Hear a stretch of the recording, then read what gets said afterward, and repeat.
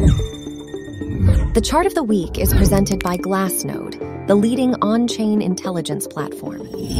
In this week's chart of the week, we delve into a useful workbench construction that combines the realized price and MVRV metrics of the short-term holder cohort, allowing us to spotlight and gain insights from their behavior.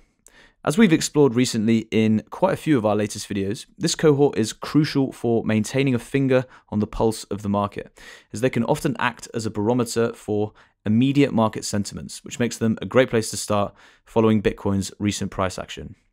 Typically, short-term holders are those who are normally chasing price, which as a result makes them much more sensitive to it. So if we zoom in on this chart, we can see that it really hasn't been a great time for them recently. This pink line here represents their realized price, so their average acquisition price. And with Bitcoin having stayed below this level for a while, we can tell that they've been under a fair amount of financial strain. The short-term holder realized price can be seen as a pivotal level, even more so following a period of market uncertainty. As investors have been nursing these unrealized losses, this level can potentially be seen as an area of resistance, where this cohort is more likely to sell rather than buy. And it's through monitoring this chart that we can see how this group is navigating these pivotal price levels, as it brings together the short-term holder realized price, which currently sits at 27.6k, with the MVRV ratio for the cohort, offering us a visual representation of the unrealized profitability or loss of this group. So, what are the main insights we can obtain?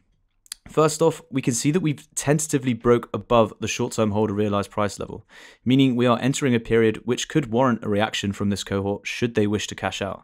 And in tandem with this, the MVRV ratio suggests that the short-term holders tentatively went back into the profit zone, albeit very briefly and also by extremely fine margins. And the key takeaways here are, while this move is constructive and the market reached a significant level, we are yet to see if it is decisive. Whereas a sustained period above this level could signal a shift in investor sentiment and a much more positive market momentum. So before initiating any new positions, waiting for confirmation of this positive momentum is very much recommended.